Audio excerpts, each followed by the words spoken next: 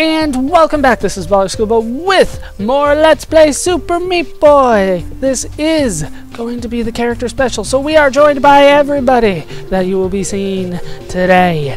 We are going to go for Nutshell here with Meat Boy, just as a benchmark for what everybody else can do. Just, you know, a quick demonstration of Meat Boy, how he works, how fast he is, how far he jumps. He is pretty damn good. He's a general badass. So we are going to show him in all his forms. And in order to do that, I actually do need to leave to the map in order to get this done, which kind of bothers me. Let's go for 8-Bit Meat Boy. It works pretty much the same, even though he looks like he's running slower. He does not. Same speed, same everything, just lower definition. Very, very simple. I might even beat my time here today. Let's go for 4-Color Meat Boy. He works pretty much the same speed, same everything. It's just that he is on the Game Boy. Did I beat my time? That was pretty close. I did by 0.2 seconds with 4-Bit Meat Boy. Go 4-Color Meat Boy, not 4-Bit. This is 4-Bit Meat Boy. And once again, the same. Everything is the same with all the Meat Boys. Now I am going to cut the video here so that I can go to the right level to show off all the different characters. And I'll meet you when we can do that. We are in the hospital, chapter 2, and we're showing off Alien Hominid. Now, Alien Hominid, he does have a blaster. However, I wanted to show off here that it does not take out your enemies. It, in fact, boosts his jump just slightly. However, his jump is not where it needs to be anyway. I do struggle with him at times. He's not the easiest to control. He's a little bit slower, a little bit less of a jump. He can technically, if you time the shot right, jump higher than anybody else. However, I struggle with that at times. But he is able to complete this very simple world here, this very simple level. And that is Alien Hominid. Not my favorite, but he does work. He does work at the end of the day, and that's all that's really important. It is hard to time that shot, though. It is definitely hard to time. Next up, we have Ogmo. Ogmo is here at one of the first levels that we took on. This is the Gap. Mind it! And he's barely able to do that. Thanks. Yeah, he cannot jump as far as Super Meat Boy. However, he makes up for that with a double jump. So he can technically go higher than Meat Boy. I think he has a very low jump. However, he can double jump. And there you go. Ogmo. We have seen him before, of course, when we had to use him in order to get him. But that is his ability. Next up, we have the Head Crab from Half-Life. Now, the Head Crab can move pretty fast. Not that fast, but pretty fast considering it is a crab after all. His special ability, its special ability I guess I should say, is to stick on walls. And as you can see, if I hold down the run button, he'll stick up there faster. If I let it go, then he kind of falls normal speed. So should I desire, I can take advantage of that. Now, he has one very special ability here. We can jump up here, and if I hold down the run button, he can stick on the ceiling too. That is quite useful in some levels, but not all. It is hard for me to find a use for him, to be honest with you. It's hard to balance between when I want to stick and when I want to just jump up and slide and all that kind of stuff. It's hard to judge that. But if nothing else, we can fall on Bandage Girl just like the game. And that is Head Crab. He's decent, but he's by far very limited in what you can use him for. Next up, we have the Kid. Love him or hate him, he is here without his cape. He's pretty much a little bit slower than Meat Boy. He can't jump nearly, well, he can jump about the same distance. He barely makes the gap jump, but his special ability here is the double jump, which I think we all know. He doesn't have his gun, he can't shoot, but the double jump is what makes him very, very useful. Without him, I probably could not have gotten 4 or 5 of the bandages that I did get. Double jump is very, very useful. And Okay, that's a creepy way to get my girlfriend, the kid. That was creepy indeed. Next up is Joseph from Machinarium. Joseph is decent. Can you hear that? He makes a great hollow sound whenever he lands. That is awesome. His special ability is to hover. Instead of like a double jump, he can hover a little bit longer. Can he make this without the hover? It was close. It was close. Let's try it again. Barely makes it, so jumps about as far as the kid, but he doesn't double jump, he hovers, which is nice, but Commander Video is the best hover I have seen. And he's decent, but once again, limited in use. I would much rather use Meat Boy for most levels, to be honest with you. Since he's fast, I'm used to his controls and all that, but Joseph is suited for a few occasions. A few. Next up is Capitan Viridian from VVV. Now, Capitan cannot run. This is as fast as Capitan goes. Can he jump? He can jump decently. In fact, he jumps pretty damn high. I think that's actually higher than Meat Boy. However, VVV is known most widely for what Capitan Viridian can do, which is turn the world upside down with the press of the dash button. It is very useful, however, especially on a level like this where you have to dance around. I actually cannot beat my time just using him. Let's wait for 40 and go.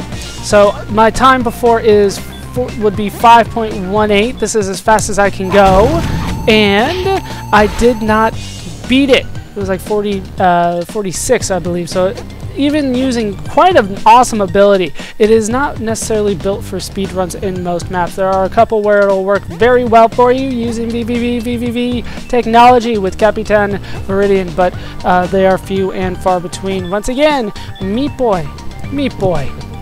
Next up is going to be Jill from the mighty Jill off. I don't think I've shown this off before. It says air brakes, pervert. That is Jill, apparently. So we're back at the gap because this is the best place to use Jill. Pretty fast. Can we make this without... barely make it without gliding. However, glide is the special ability here. If I didn't die. It doesn't last very long, but you can tap on it and it'll help out in the long term. So it extends the jump out the entire way. What the hell? That happened fast. Once again, limited in its uses.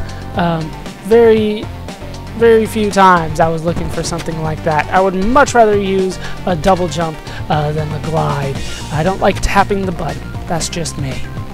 Next up is Fly Wrench, who has a triple jump and is heavy. The Fly Wrench, we have seen Fly Wrench. I had to use Fly Wrench in order to get it through the level. It does only have a triple jump when you're trying to fly. However, the real ability of having Fly Wrench with you is the ability to just go straight up, which is nice. I mean, look how fast we can motor through that. I mean, hold on, I think I found a faster way. That is fast. However, the flying is incredibly wonky. I don't like the controls on Fly Wrench, and I have not found a use for it yet, to be honest with you. I haven't found a level where I'm like, this would be perfect for Fly Wrench. No, doesn't happen. So let's just get it and get the girl and move on. That is Fly Wrench. Next up, we have Steve from Minecraft. He's an architect and an arsonist, because these people know how you play Minecraft. This guy is fantastic. He plays a lot like Minecraft. He's always running. He's always running. However, his special ability is to create and destroy blocks. You have to aim it in a direction. For instance, I was pressing down there, and now if I press up, I can take those away and head up and just bypass the entire puzzle. Now, if he could be used in Cotton Alley, that would be fantastic. His jumping is pretty damn good. I think he controls very similar to the way Meat Boy does. Can he actually make that jump? Yes, he can, but I mean, by the time you get this guy, you're not in it for bandages anymore. You have to get all the bandages in the game in order to get this guy. So, really, I don't see that much of a use for him, but That's because of the point in the game in which you get him. Other than that, I mean, he is fantastic. You can just like, nope. I'm not falling on those. He does make a funny sound when he makes the same sound actually in Minecraft, doesn't he? It's the same sound. And there you go, just bypass the entire freaking puzzle. Once again, if he could be used on that gauntlet level in Cotton Alley, that'd be fantastic. However, in the replays, it doesn't show all the destruction and creation that you use Steve for. But once again, very useful. Wish I had him to start, but instead I have him once I don't need to beat anything anymore. Hooray! Next up we have Runman from Runman. He has Super Dash and he is a pill popper. Now this guy has a lot going for him and not much going against him. He runs fast, he can jump far. This is all without dashing. However, when you dash, he can go even faster. It's hard to say. I mean, this is normal speed, right? This is dashing. So, I mean, it's definitely faster. However, his dash is very limited. As you can see, I can get about 2.5 times through here before it wears out on me. Now here is a normal jump from him. It is damn far. That's comparable with Meat Boy. However, if I dash and jump, it goes ridiculously far. I mean, it'll go off the screen. He'll just continually be going as he dashes. So if you're going for a speed run on a horizontal map, this is the guy for you. However, oh no, I'm not one for speed runs. I beat the game, I'm a golden god, so I no longer require Runman's services. Oh snap! Next up is Commander Video from BitTrip Runner. He is slow. There's no other way to put it. This is him normal speed, this is him dashing. He jumps fairly well. Can he actually? No, he can't. But of course his ability is to hover. Look at that hover. That's me holding it. How far can it go? Can we go like all the way across? No, it is limited how far you can go before it wears out. I'm not hitting the wall there. There we go. You can actually turn around with the hover if you desire, but limited because he is slow, not good for speed runs, anything like that.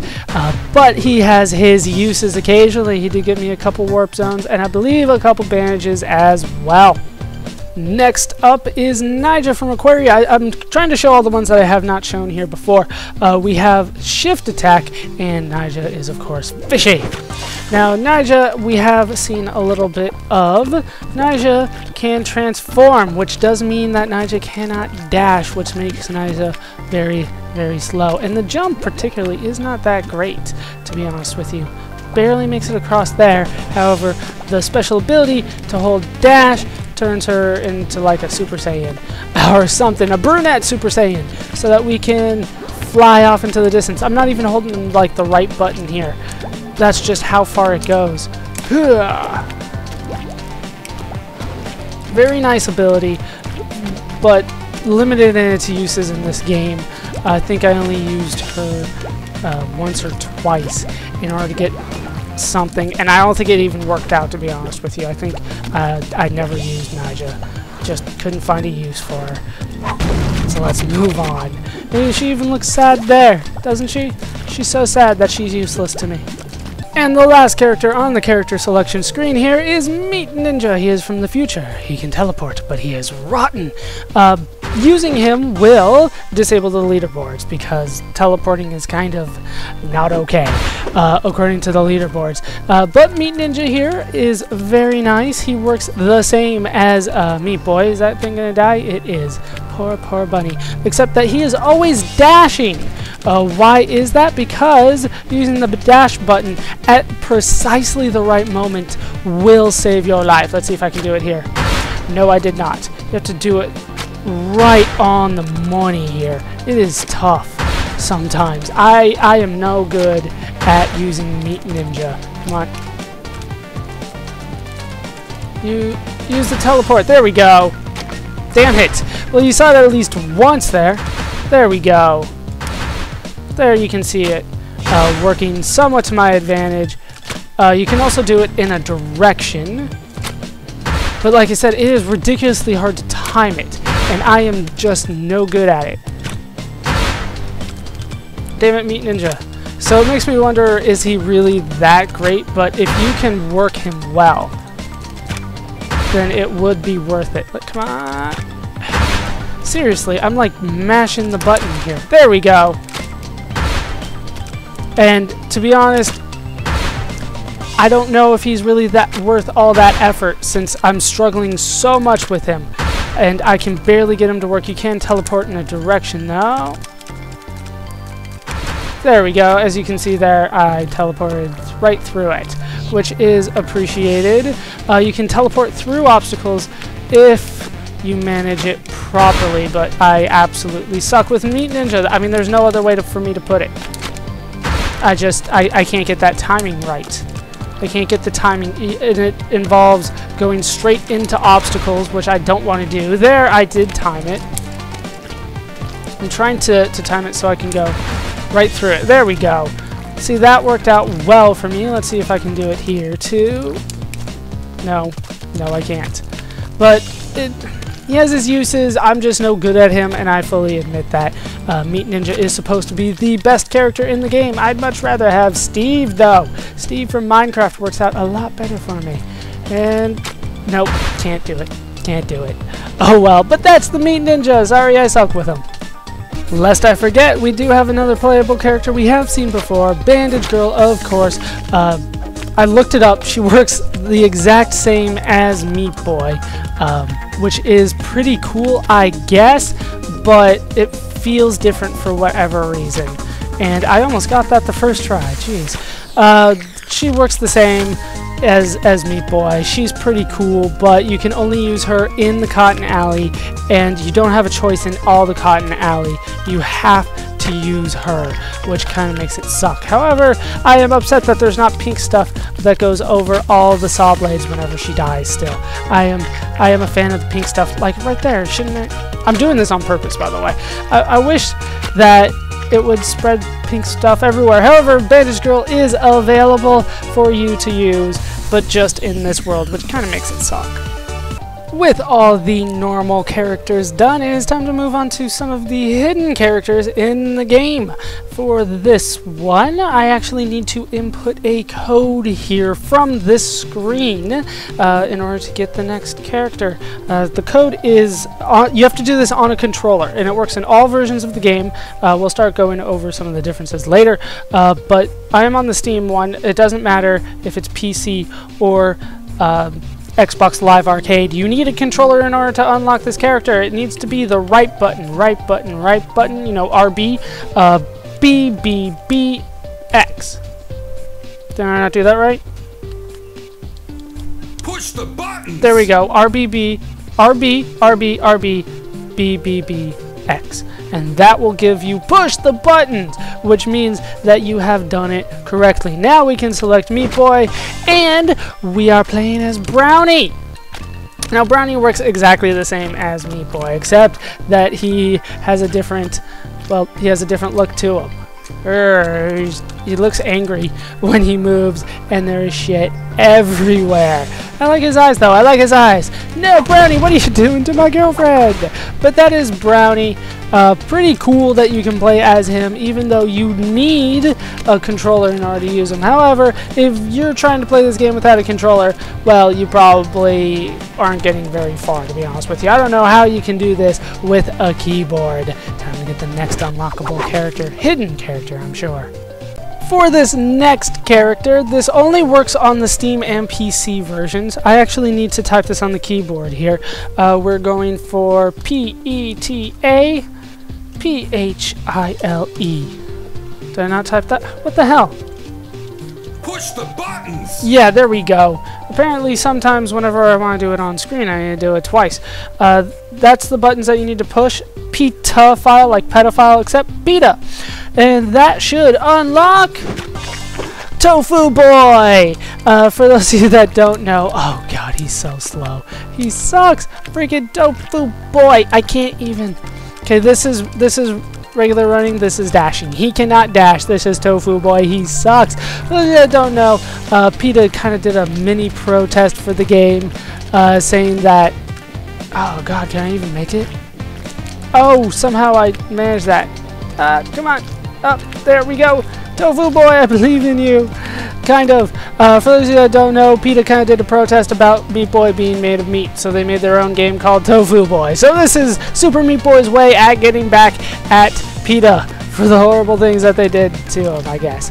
But, I mean, Tofu Boy sucks. There's really no reason to use him other than the fact that you're forced to. So let's go ahead and rescue the girl and get out of here. Yeah, he is useless. There's no point in using him ever unless it's like a challenge or something. But even then, it's impossible for a lot of things to do with him. I mean, even at top speed, I think I could possibly get through this map in about 30 seconds, and it only takes me about 5 with Meat Boy. Seriously, Tofu Boy sucks. Now it is time for me to go over a bit of the differences in the versions of the game. There are 3 versions of the game. There's the PC version, there's the Steam version, and there's the Xbox Live Arcade version. Now everything that's in the PC version more or less is in the Steam version, so I don't need to go over too much of the differences there, too many of those. However, the Xbox Live Arcade version does have different unlockable characters. For instance, if you collect 10 bandages, you get Gish from Gish. I'm sorry, I don't know Gish, so I don't really know what he looks like, so I can't really comment on Gish.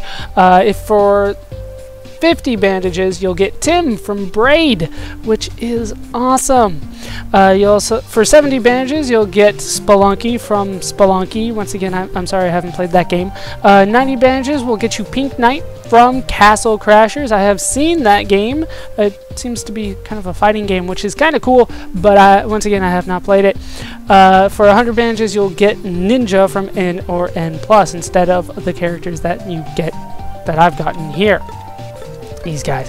However, one of those characters I can get if I do put in the code that I am going for. I'm going to put it in twice because I've had to put things in twice lately for whatever reason. What I'm putting in is OUTTATIME for out of time, but it's not going to give you any sort of confirmation that you've typed it in correctly. However, if I have done it right, we'll get Tim from Braid. How you doing, Tim? Tim is always dashing, and he works very, very nicely, I must say. He doesn't look like Tim at all to me, though. However, he does have a special ability as well, which is to reverse time to a certain point, which for him is right here. Very, very cool that he can reverse time. Boom. Just head back the way that I came, and there we go. Quite an ability that we have with Tim. I wish I had him in this version of the game, and I probably could have used him for quite a few times that I messed up, to be honest with you. But he finally gets the girl. Go, Tim! Tim is very, very cool, I must say. And now it's time to bring in the last character that we can get in this version of the game without doing some hacking, which, to be honest, I'm not really willing to do. So, I need to type in another code here. Let's see if it works. I need to type it again twice. Why are they doing that to me? Push the buttons! There we go. I have typed in BALLGOO.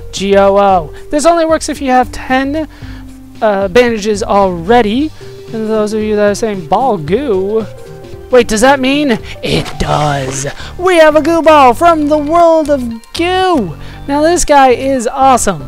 This guy can stick to walls if we hold the dash button, which I am a big fan of doing. And then you let it go and he falls. Pretty cool. And as I'm sure you saw, if you hold down both buttons, you can stick to the ceiling.